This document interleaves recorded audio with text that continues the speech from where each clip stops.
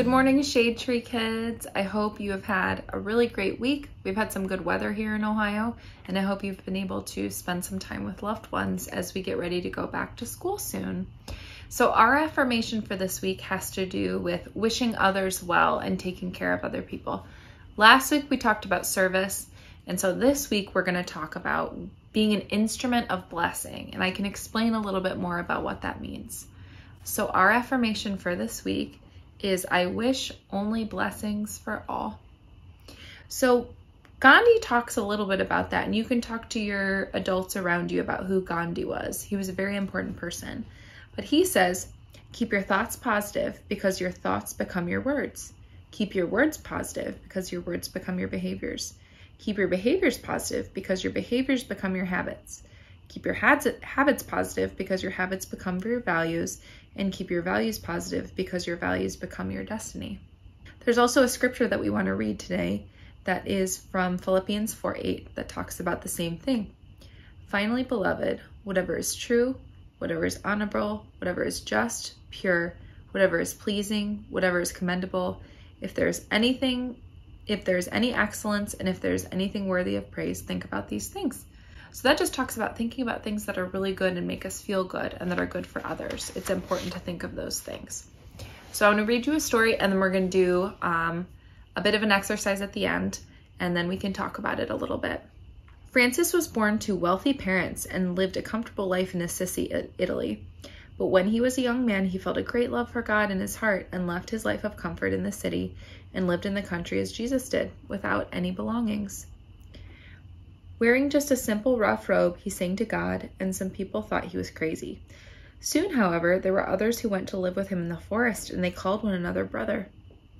Brother Francis taught them about seeing God in all people and in all creatures of the forest. He called the birds and animals brother and sister as well, because he felt the same love for them as he did his closest friend.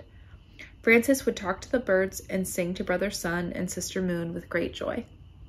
During his travels through the country, he learned of a large and vicious wolf that was terrifying the people of the town of Gubbio.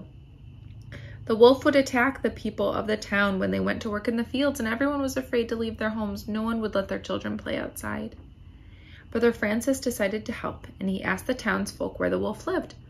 They were amazed and sure that they would be killed, but they showed him the direction of the evil wolf's lair. How could a simple monk without any weapons or means of protecting himself do anything about the beast that the entire town was scared of? The huge animal could hear Francis coming down the path, and it rushed out to meet him with teeth bared, hair raised, and muscles tense, ready to launch itself the intruder. But Francis did not run in fear or attack with anger. He calmly made the sign of the cross in the air and spoke kindly to the wolf. "Come here, Brother Wolf, in the name of the Lord." The wolf immediately stopped and lay down at the feet of the saint like a friendly dog would. Francis then spoke to the wolf and scolded it for frightening the people of the town. "You must promise to stop all the killing, and I will ask the people of Gubbio to feed you until the end of your days. Will you agree?" The wolf bowed his head in agreement and even walked beside Francis all the way back into town. Townspeople came out of their homes at the sight of the monk and the wolf walking together as friendly companions. When Francis asked them to feed the wolf, they agreed. The wolf bowed its head and placed its paw gently on the hand of Francis to show the people it agreed to change and be peaceful. When Brother Francis left in the town of Gubbio, the wolf stayed. It would go door to door for food, and people grew accustomed to seeing the friendly wolf around the town.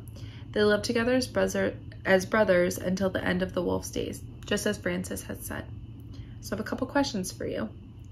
Why did Francis call the other monks and even the animal brother or sister? Are animals our brother or sisters? An armadillo is not my brother. A snake is not my sister.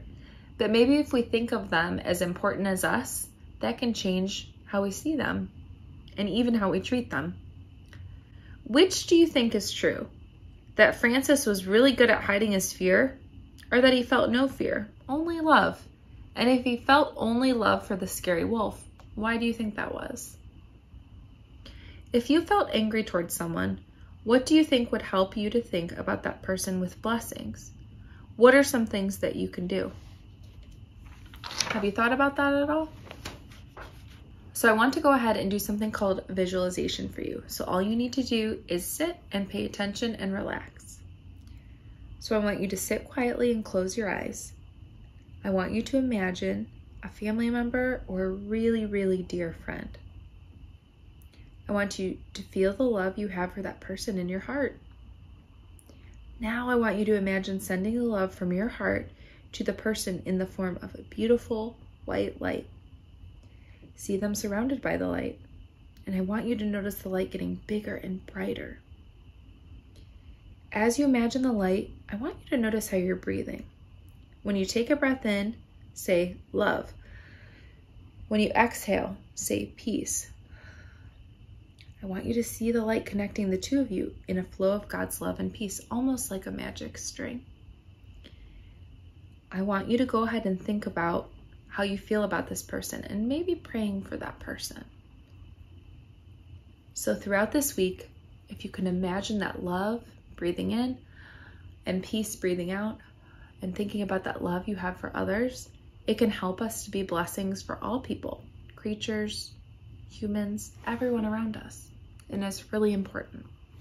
Let's pray. Dear God, thank you for allowing us to be blessings for all. Help us to see creatures and humans as the same important, and help us to treat every person and creature we come into contact with love. Amen. Hope you guys have a wonderful week, and hope you talk about these things with the adults around you. Bye, friends.